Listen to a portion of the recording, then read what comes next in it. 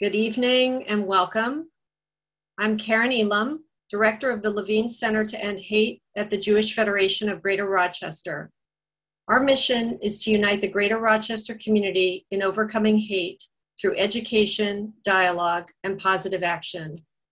Thank you for joining us for Asian Matters, Standing with Rochester's Asian American Communities, a three-part series developed by the Levine Center to End Hate in partnership with Monroe Community College's Department of Global Education and International Services. We began planning this program several weeks ago amid reports of increasing attacks on Asian Americans and Pacific Islanders around the country that have numbered nearly 4,000 since the start of the COVID-19 pandemic, reaching an inconceivable level of violence with the slayings of 6 Asian women in Atlanta last month. While we are encouraged to see elected officials, businesses, celebrities, members of the sports community, and others speaking out against the violence and taking action to address these hate crimes, each of us can also play a role by educating ourselves. That is the intent of our series. By centering the voices of local Asian Americans and Pacific Islanders, we hope to introduce you to people and ideas that you may not be familiar with. In tonight's program, 3 Asian Americans from different sectors of Greater Rochester come together to talk about common misperceptions of members of the AAPI community and the negative effect they have. Representing perspectives from Korean, Laotian, and Indian cultural backgrounds, Hanna PK, Smriti Jacob, and Frank Keophetlasy will share personal stories to clearly illuminate that no group is monolithic. And now let me introduce you to the moderator for today's program, Samiha Islam. Samiha is a member of the Levine Center's Steering Committee and a presidential scholar studying political science at the State University of New York at Buffalo. In 2018, she organized the From Strangers to Neighbors Festival, a project highlighting the values that refugees and immigrants bring to American society and culture. She's a former intern at the MK Gandhi Institute for Nonviolence and has been featured in the Rochester Museum and Science Center's Changemakers, Rochester Women Who Changed the World. Samiha? Thank you, Karen. For tonight's program, we'll begin with a brief presentation from each presenter, followed by a moderated Q&A session. Please put all of your questions in the Q&A box during the talk, and we will try to get to as many as possible during the event. And now it is my pleasure to introduce tonight's panelists. Hanna PK is a 2019 International Blues Challenge semifinalist. A solid panelist, soulful vocalist, and vibrant performer, Hanna combines a wide variety of the blues and swing, old school, folk, and boogie woogie with her own contemporary realness. Whether performing storytelling originals, breathing new life into songs that may be 100 years old, or anything in between. Our second panelist is Smriti Jacob, a co-founder and managing editor of the Rochester Beacon, which is a digital nonprofit publication and community forum in Rochester. An award-winning reporter and editor, Smriti worked at the Rochester Business Journal for nearly 16 years.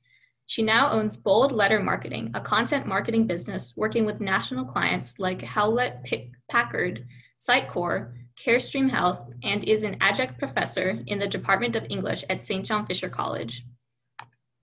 And our third panelist is Frank Keophetlasy, a Laotian American and Monroe County legislator born and raised in the 28th Legislative District in Northwest Rochester. A product of the public school system, Frank attended Elementary School 30, Wilson Magnet High School, Monroe Community College, and finished his bachelor's at SUNY Brockport. Through all his successes, he has remained a proud resident of Northwest Rochester because of his love and commitment to the community that shaped him. With that being said, Smriti, we'll start with you. Thank you, Samiha. I am Smriti. I'm an Indian American. I was born in India, daughter of educators, and my story is unusual in that I grew up with a certain exposure to the West. My parents are both Fulbright scholars, and we had students visiting the campus where my father was president from the US and Europe. And we spoke English at home. I learned in English, I thought in English. And like most parents, my parents wanted me to have a stable professional career, and they nudged me towards the sciences. I started in college and got my bachelor's in chemistry, moving on to graduate school where I learned biochemistry. And then I found myself at a pharmaceutical company as a research chemist. I worked on diagnostic kits, helped design kits to diagnose blood glucose levels, cholesterol, HIV, pregnancy. And after doing about 3 years of that, I decided I didn't want to do it anymore. And I quit on a whim that I could write.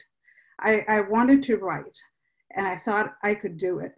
So I moved from New Delhi, where the company was based, to Mumbai, which is in the west of India, and started out sort of trying whether copywriting was my thing.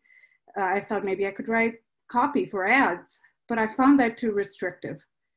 And I ended up convincing an editor at a national business magazine to give me a try. It took a few meetings, but he finally gave in. And I worked there for about a year before coming to the United States. I came here to study journalism, to get another master's degree. And before I graduated, I came to Rochester, New York, where another editor took a chance on me and hired me at the Rochester Business Journal, where I worked as a reporter and then as an editor. And following that, worked at a startup, and then we got together to form the Rochester Beacon. Assimilating in the States, I thought it was going to be really easy. I knew the language. How hard could it be? And I'm not a self-conscious person, but I found myself being conscious of the way I spoke, because people would identify my accent as cute, or I would be conscious of the things I chose at a meal. If we went out to eat, I would find that if I chose vegetarian items, I would be asked about my vegetarian history, or various things like that. I don't fault people for curiosity. Everybody wants to learn. Everybody wants to know about other nations. I absolutely get that. But when you're a reporter and I'm trying to get a news story done, almost every interview would start with my name, and then it would go on to my heritage. It would go on to how I came to be in this country, how long I plan to stay here. And then finally, I would navigate through that to get to the task at hand. And of course, I became skilled at it. I learned ways to sort of move conversations around, get to that point quicker. But in the last couple of years, I find myself going back to that and asking myself, was it curiosity or was it othering? Was it playful racism or with my background, or was it just racism?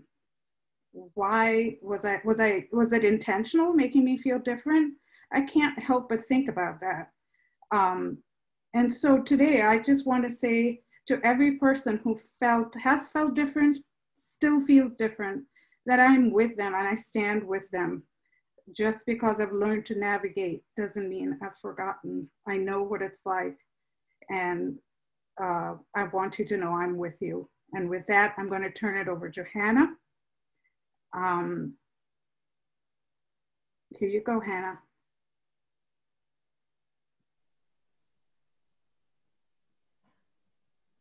Hello. Thanks for sharing your story, Smriti.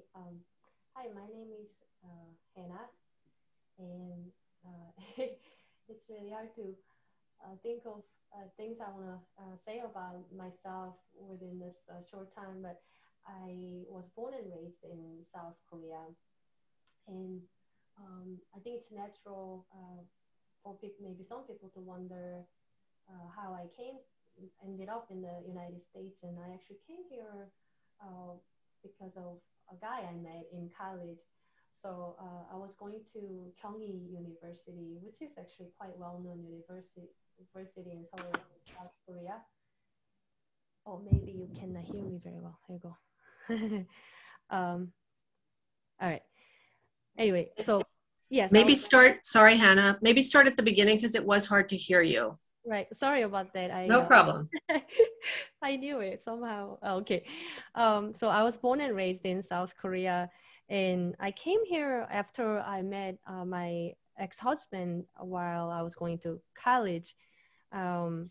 So often people ask me where I'm from, which is completely, I think, legitimate question. I mean, I guess I would be wondering, curious, if I see someone that looks different than how I look in my country. But often then that leads to a question of, how did you end up here? And in my case, actually, because I am not married anymore, it's been really difficult to answer that question because I still feel quite vulnerable about my divorce. Yet that becomes a part of, maybe that often becomes the very first conversation I have with people. But anyway, so when I first came here, it was a shock to my family. At that time, my parents were both living in South Korea, and see, their daughter is from small town, and neither of them went to college and was doing really well. Went to a very well-known university all the way in Seoul, and I think especially my mom, who pretty much raised me and my brother without help from my father, probably had a lot of hopes and dreams for me. And then here I am, so young, like barely 20 years old, and wanting to marry an American guy, moved all the way to America. And that was very hard for my family. Yet I was just young and in love, and I came here. And then at the time, because my ex-husband was going to college, and I just graduated, I needed a job, and I understood, as a foreigner whose English is the second language, I didn't have any professional experience, just a bachelor's degree from my college in Seoul. And I knew it would be very difficult to get a job. But I really tried my best. I went to every staffing agencies in Rochester, and I would just do anything they might give me. And luckily, I got a job that was supposed to last only 3 days or so, but I really, went and beyond, and I actually got offered a full-time job from just that opportunity. And it was just really hard to get it started.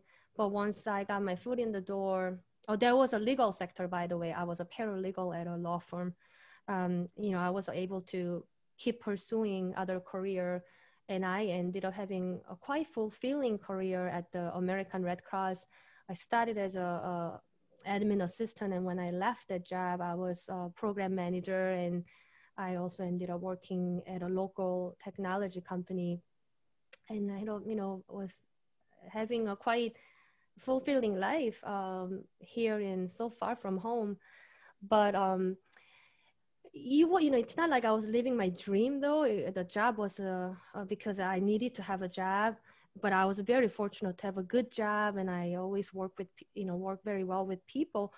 But after my mom passed in 2017, I went into a really big depression, and at that moment, I was already playing music on the side, but that was kind of the turning point where I wanted to leave my career when I was doing really great, instead of maybe leaving when I can't handle it, because I really was having a hard time.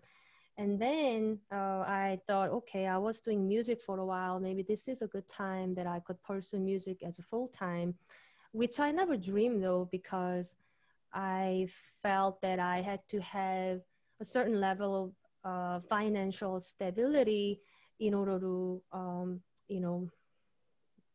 be okay, really. I didn't really have anybody to fall back on.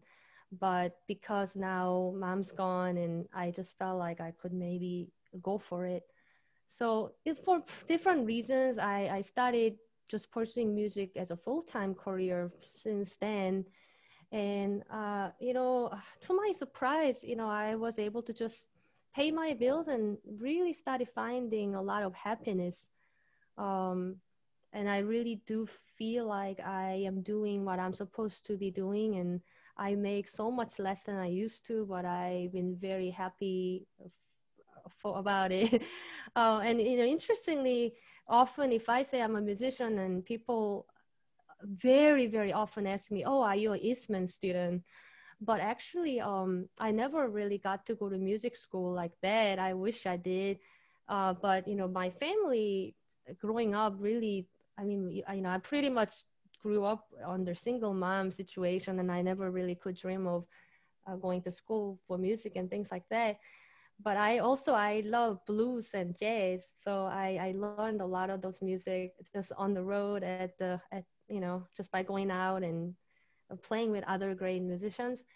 And somehow I've been always so accepted, which is why somehow I still live in Rochester, New York. And so I guess sometimes people are surprised by even the fact that I play the blues. But there's probably a whole lot more stories that I can tell you why I ended up loving the blues, but maybe that has to be some other time. But so for me personally, because I'm in music and art, I've been very fortunate to have people that I think have maybe more imaginative mind or more openness. And even people that love jazz and blues, I often find them to be very open-minded. So I think I had happened to be in that community very often, that I personally haven't experienced a lot of racism myself, but I know from recent events, it was hard not to think about, especially even those Asians that were born and raised in the United States, who will be just as American as the next person, to feel this threat. And maybe even I sometimes now I feel like I could be walking down the street, and maybe just because of the way I look, I could be suddenly attacked. It's a really, yeah, I think I lost some sleep on that thought for sure. But so I do appreciate this today's session, and for you to join because you want to understand more and you want to be the positive force in the community, and I really appreciate that. And if you do have any questions about me, I'm always open. So I hope you find a way to find me. It's not that difficult to find me. So I hope you keep in touch. But I will pass it on to Frank. Good evening, everyone. Thank you, the Levine Center and Samiha, for being such a good host. And thank you, Hanna and Smriti, for sharing some really, really inspirational stories. I mean, I'm very inspired just hearing about what you guys have gone through and the paths that you guys have taken, which are extremely different paths. Again, my name is Frank Keophetlasy. I am a Monroe County legislator representing District 28 in Northwest Rochester, where I'm very proud to say I was born, raised, and still live to this day. My story is a little different from the other two, but my story begins with my parents. My mom and dad are Laotian refugees. They came to the United States from Laos in 1980. They came here with nothing but the clothes on their backs. A little background on what made them come here and why from Laos to here. During the Vietnam War, Laos was the most heavily bombed country in history. They dropped millions and millions of tons of bombs in Laos. And even to this day, there are still millions of tons of undetonated bombs in Laos. So my parents came here fleeing basically for their lives. And in Laos, they didn't even know each other. they met each other on their way here to the United States when they got married, and they ended up giving a chance for me and my two older brothers. I'm the youngest of the three. My oldest brother, because of my parents, he fought for the United States during the Iraq War. My middle brother is a union federal worker now. And just all the adversity that my mom and dad have gone through has given me and both of my brothers a chance. And it's truly inspiring, because I don't think I would ever be able to handle a situation like that. When I was a little younger in high school, I came up with the decision that I wanted to get involved in politics. I wanted to give back, and I wanted to do good for this community, especially the community that raised me and the community that I know to the best of my knowledge. My parents, as most AAPI parents would feel, they weren't big fans of politics. They honestly probably didn't think I really had a chance or a place in politics.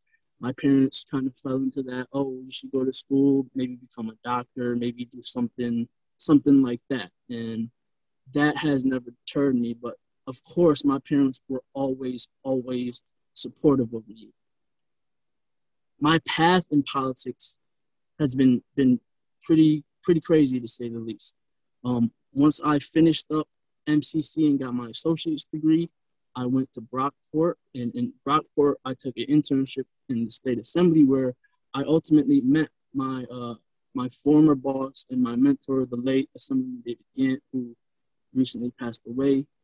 But through that, I was given opportunities, and after graduating, I didn't really know what I was going to do. I didn't know how to get involved in politics, so I started campaigning for various candidates throughout the city, and next thing you know, a month later, I get a call from Assemblyman Gant. Hey, Frank, I wanna hire you. I wanna give you a chance. And from there, I learned everything I needed to know about politics.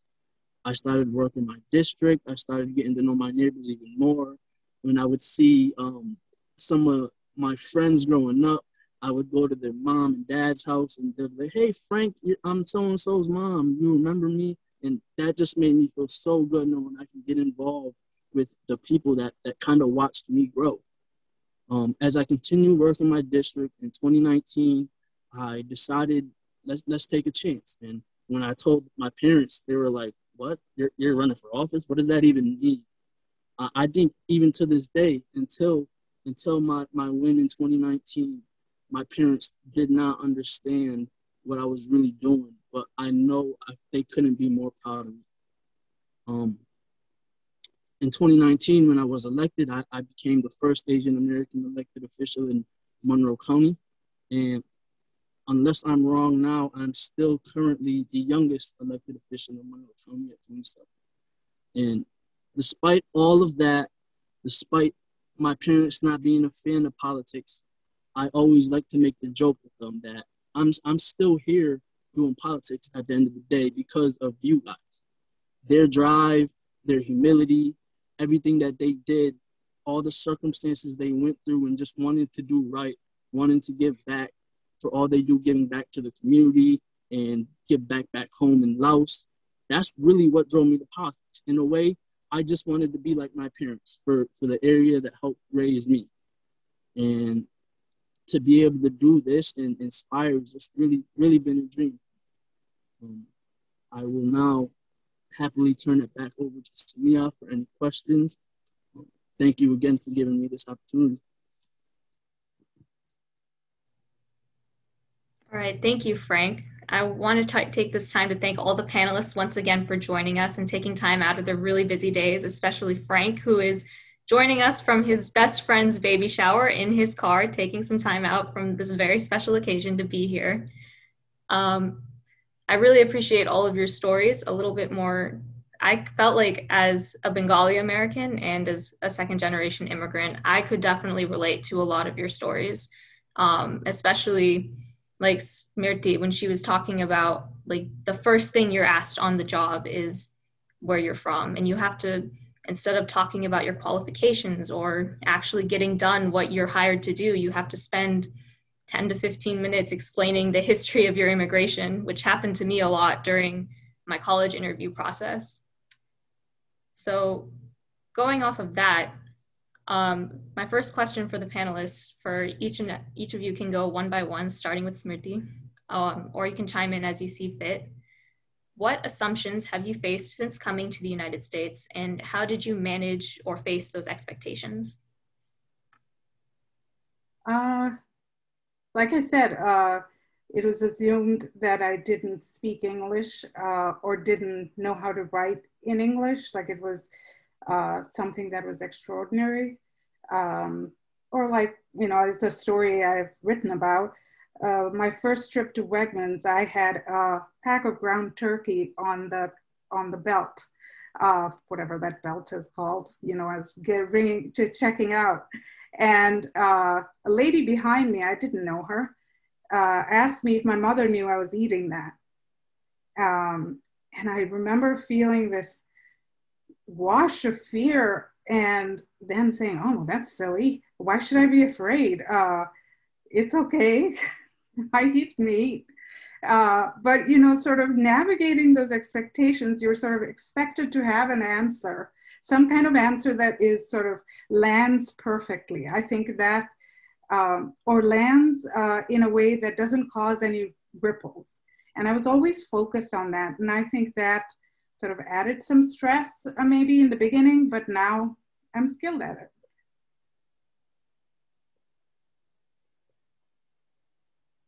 Oh, I guess I'll go. There's so many, but I remember a few times people might think that you know, Korean lady might be really good at cooking and very, you know, homey. Like I love cooking and feeding people, and you know, a lot of those very typical feminine expectations are highly get put on Asian women, I think. But I mean, in some way it's true. I know a lot of other Korean women that love cooking, but myself, I really can care less. Which is why I love people who cook. I love them. I worship them. And another thing is, I think because so many people, it's really lack of knowledge than anything, that they might have seen a little scene on TV of some Asian country, and that is what they know about all Asian countries. And along with maybe some of the older people who've been to Korea a long time ago, maybe before I was even born, remember Korea a certain way. And then so they still kind of imagine country to be that way and don't realize Korea's been really developed.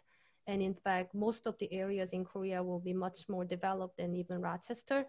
I remember someone asking me, oh, so people in Korea ride bicycles a lot, or like something like that.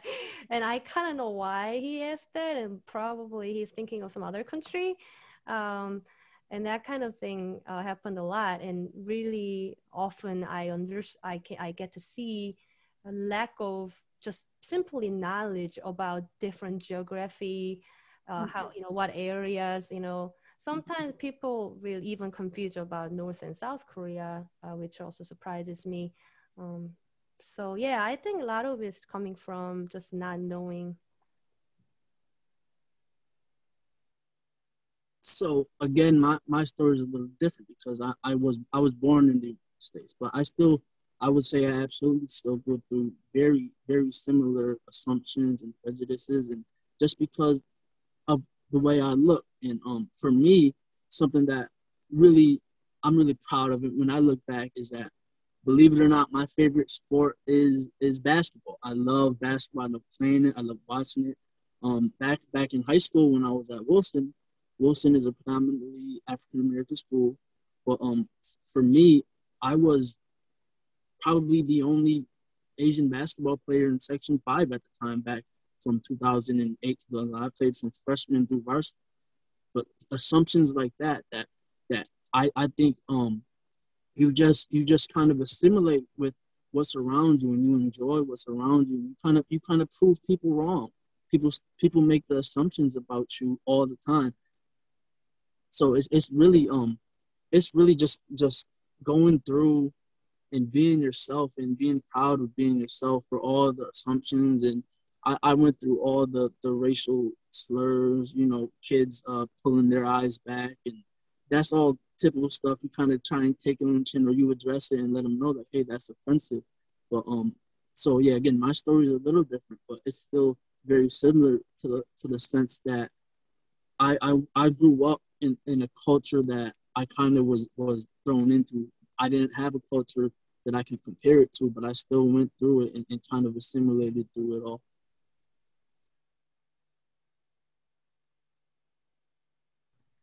Thank you, guys. A great question came up in the chat for Frank, actually. So as a politician, and as anyone else can relate to this or share their experience, how do we as a country deal with Asian hate? I go first since it was directed to me, but I think we deal with it by doing things like this, just getting our message out and giving people a chance to actually get to know us. All three of us have taken three very, very different paths, and we've accomplished a lot through those various different paths. It's just getting that message out and getting to know the community. I think for me, especially in politics, just being able to get around and talk to the diverse neighborhoods that I represent. People, when you go to a door and you talk to people, they don't question who I am because of my race. They just like to get a chance to know you. And I think just getting the message out and combating it in that way and showing people that we're so different, but but different in a good way, just like any other American person would be. Everybody is different, but I guess we're all so different that still makes us the same. And fighting it like that to let the next person know that we're really all the same is the best way. And then I think the further on, the more barriers that are breaking down, the more all of us come together. Unity is really what we should strive for, and teaching that unity is what's important. I agree. I think that, letting more people know about us or being out, and so that people understand that while they may not directly relate to our experiences, they see the humanity in it. And I feel like at the end of the day, we're all human. We hurt the same way.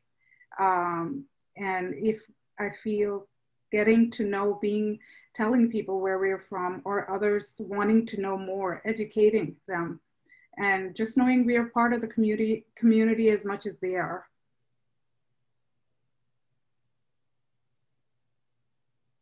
You how to fix it, but see, I believe that no single issue is a single issue. Obviously we are dealing with Asian hate crime and Black Lives Matter, and there are all this stuff going on. But I was trying to think about where these people come from, hate crime. And I do feel like so many people have so much anger right now, and people are so not satisfied with their life. And then all these people are giving misconception and wrong information into those people's head, so that they have something to blame on. And then now, COVID, blame on Chinese or every Asian, things like that. So I think all the issues are in a way very, very closely needed. People always feel like, I want to be selfish, but seems like these people are taking what's mine. And, that creates this racism too, on top of just simply not, knowing. But then, it has to do with education too, because education is getting more and more ignored in this country, and that people are not getting even a, basic level of education about different country and history, not only American history, but world history. So, I mean, I can go on for like hours of why things are the way things are. So really, to me personally, no matter how difficult it is, I really try not to be hateful myself towards those people. And I really try to hold on to the ideal of love. Like, even if someone actually I got a rock thrown at me recently. And the first thought that came to my mind was like, I wonder what was wrong with him. He was a younger kid, teenager. So, I was actually worrying about him. Like, what makes him that way? So, you are obviously watching us out there because you care. And when you care, please be as, loving and positive as you can, because you are already trying to do so much. And I want to give attention to the positive messages instead of negative messages. Sometimes I just don't even want to hear about it because I don't want to give somebody a satisfaction on my ears. So, let's amplify the positive voices, and so that we can somehow overshadow, or it's more like just make those shadow go away by make the positive voices bigger. I think that's the only thing we can do. But really, always, I think we have to be very mindful of every single issues going on in the society, unfortunately, no matter how tiring it is, because I think it's all related. Yeah, I definitely agree. As a political science student, I definitely feel like one of the biggest ways to address Asian hate is to learn a little bit about the history of colonialism, because xenophobia domestically kind of justifies imperialism abroad, and that's how it always has been. It's what this country has used to justify wars and bombings and numerous atrocities. So I think filtering your news and being a little bit more conscious of, especially during the coronavirus when all of these hate crimes started rising, it's important to learn about the negative effect that can have on a systemic level. As well as with the model minority myth, I feel like that seeks to kind of divide Asian Americans as like separate or unique from other people of color, when the case really is we're all being oppressed by white supremacy. And we should see each other as allies, as opposed to, two people who are suffering from two different things in different ways. So kind of related to that, we got a question in the chat for Hanna. How did you learn about the Black experience, culture through blues music? Me, it didn't. I studied back in Korea. My dad liked the music that was influenced by the blues. I wouldn't really call it as a straight up blues, like a hard rock stuff, right? Led Zeppelin maybe, and Beatles. I think Beatles was very influenced by that too. And actually, all the popular music in the modern history in the world, I think in one way or the other been influenced by Black music, and that's just it. But I didn't know where that sound came from. So for me personally, the sound caught me first. And then after I came to the United States, I learned more about it by running into those people that were playing the real blues, like Mr. John Cole, Joe Beard. And Joe Beard, I don't know if you know him, but he's still around and he still plays. And so then because of those interests that I started having from just the sound, it sounded good to me. It made me feel good. Then I try to learn more about it. I read a lot of books. I try to listen to the stories by those people, or just even simply being around the people. I think just over time, I got to learn like more and more about the entire picture, not just the sound. And then the more I learned, the deeper my love became for that music too. And then that just naturally made me also care more about the people too. So that's kind of how, and I'm still trying to learn, but I've been very fortunate to get to know people like John Cole and Joe Beer.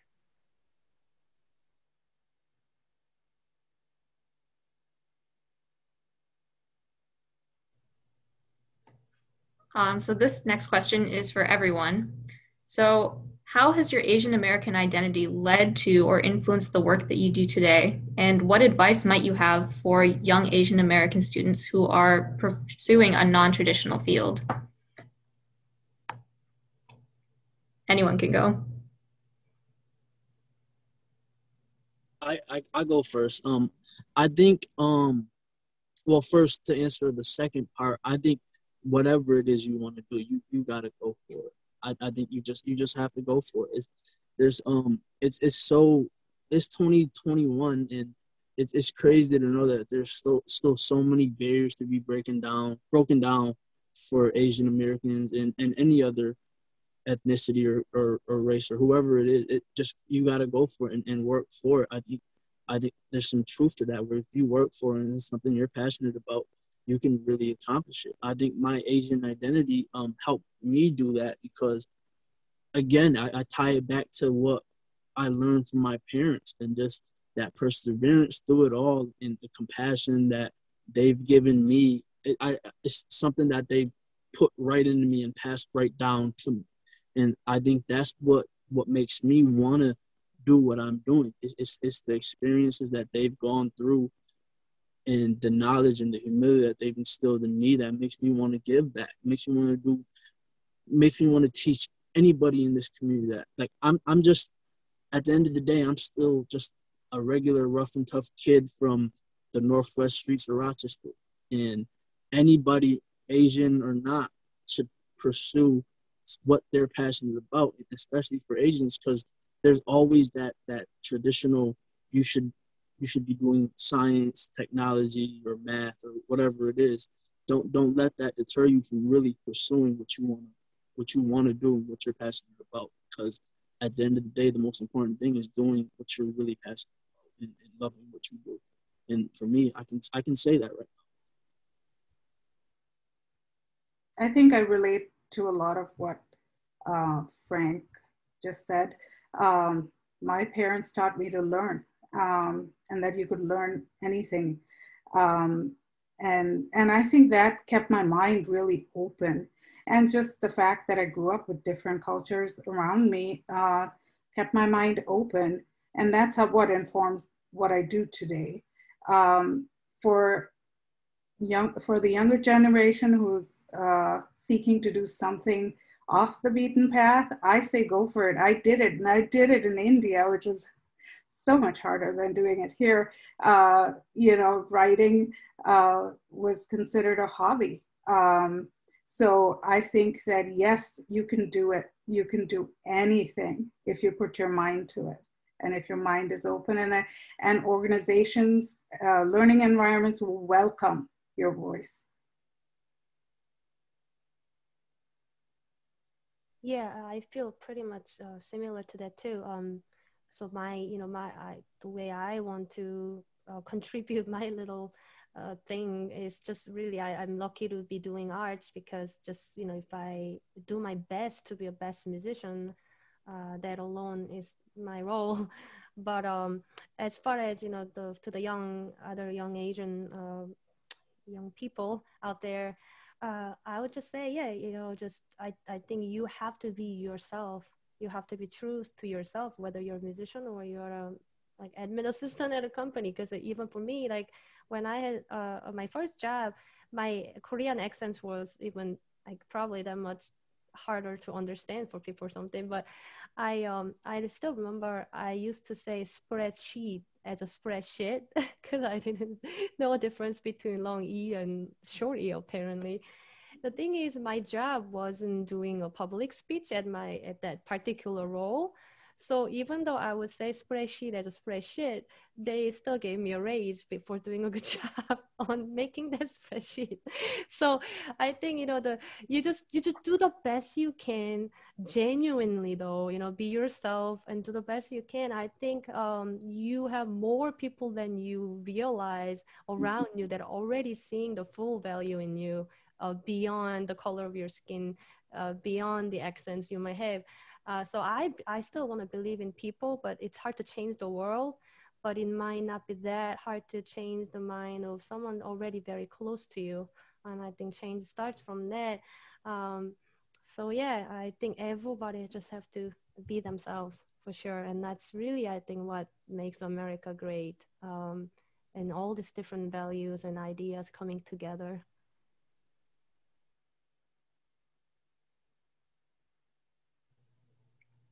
Going off of that same stem of how to change people's minds, I definitely think it goes off of a cultural change over generations.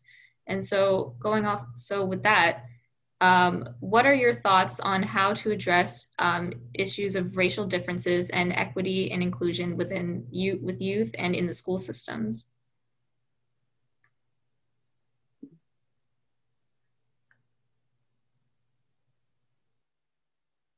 Well, that's a really easy question, Samiha. I would say that we need to start young. And it's so true that we have to start early. We owe it to our children in schools. Children need to know that and have an appreciation for cultures within the US, outside the US, skin tones that are different, and build that sort of understanding and empathy towards that, like, and not paint a classmate as different. And even if there is, of course, situations arise, children, are curious and they want to know answers. And it doesn't come from a malicious intent at a very young age, but that's when we teach them. We teach them tolerance, we teach them equity, we teach them to be better citizens, and hopefully we'll get to the point, hopefully, of racial equity. Yeah, I absolutely agree. You start young. I think that's what helped me is I started young in a very diverse area, and I think the more diverse you see or the more you teach, the better people just genuinely are. And I think starting young and attacking and teaching diversity is important. I think educating, whether it be through your teachers or from your parents or however you want to do it within the school system, I think educating diversity is important, and knowing that at the end of the day, understanding that we are all human, regardless of what we look like. I think that's something that people may think is common sense, but it's sometimes it's really not. So I think making it intentional and making an effort to do it intentionally is one of the most important things. I don't think we're ever really taught anything like that growing up, at least not for me. It's almost an assumed thing, but I think it's important that we show people that it's not something that everybody knows, something that's aware of, and that can work on both sides. I actually did some work at a school before COVID as like a classroom aide, and just to kind of have a job on the side. So I got to work at an American school, K1 through 6. And because I didn't go to school here, by working there, it was a really real culture shock. They were mostly city schools or charter schools. And it was so different from schools that I grew up with, where kids listen to teachers and there are actually a lot of learnings happen. It was quite shocking. And I also see that, I thought, what I was making for that job really wasn't that much for how much it involves. I mean, from sometimes 6:30 a.m. till 4:30, like almost no time to rest. And I really felt for teachers in America. And then the school itself, I really could. So, we all care about education, but in order to care, they need more resources. And I think it's easy to think that, well, I'm good and my kids can go to better school and there's someone else's kids. But thing is, whether we want it or not, those kids are going to grow up and going to become part of the community that maybe your kids are going to live in. And really, unless you're actually going to build a wall and never see each other, we affect each other. So it really all benefits all of us. The more kids are grow up with better education. So even though sometimes I know it's easy to say, oh, but it's, parents have to do the work too, but well, we have to do what we can as a society too. But I really do find that city school can use much more resources in general. I think, all the money we can spend for something else, I am all about more, we need more for education. And this will conclude the Q&A portion of our program. Thank you so much to everyone in the chat for sending questions. And most of all, thank you to our panelists, Smriti, Hanna, and Frank, for sharing their personal experiences with us. And next up, I would like to ask Hanna, by popular request, to play a song that she wrote called Soyo Arirang. Okay. All right, well, so this song, let's see. I wrote this right when the COVID lockdown first happened around last spring. Actually, my grandparents live in the States and my grandfather actually passed, but at the time my grandfather was still living and he wanted to go to Korea. He probably knew it was going to be the last time, but because of the pandemic, he actually couldn't go. And I ended up writing this song thinking about not only my reminiscing of Korea and how much I want to visit, how much he would want to visit. And it's called Soyo Arirang. Soyo is the name of the mountain that I grew up in my town, and Arirang is actually a form of traditional song in Korea. And we have a lot of different arirangs depending on the region. So, and it goes back many, many hundred years sometimes. It goes back quite a bit. So I thought I'll make my own arirang. So it doesn't really sound like real Korean traditional song, but the motif is there. So I hope you like the song. And I guess the whole time during COVID, I think something maybe you can relate to, because we all sat here and reminisce, something we yearning for.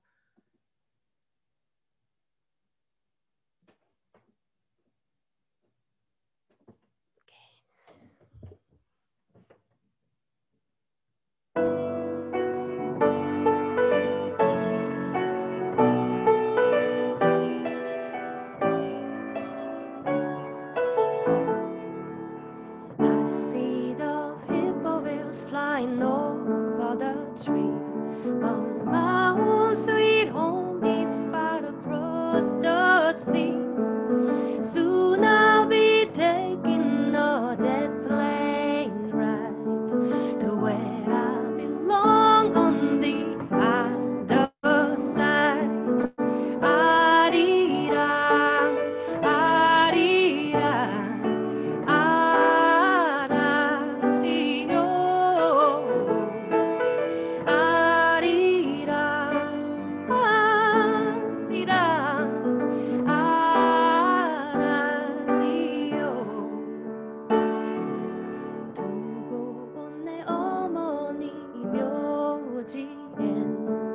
햇살은 따스히 잘 드는지 소요산 낙엽이 질 때쯤 정겨운 그 길을 다시 걸으리. 아리랑 아리랑 아라리요. 아리랑 아리랑 아라리요.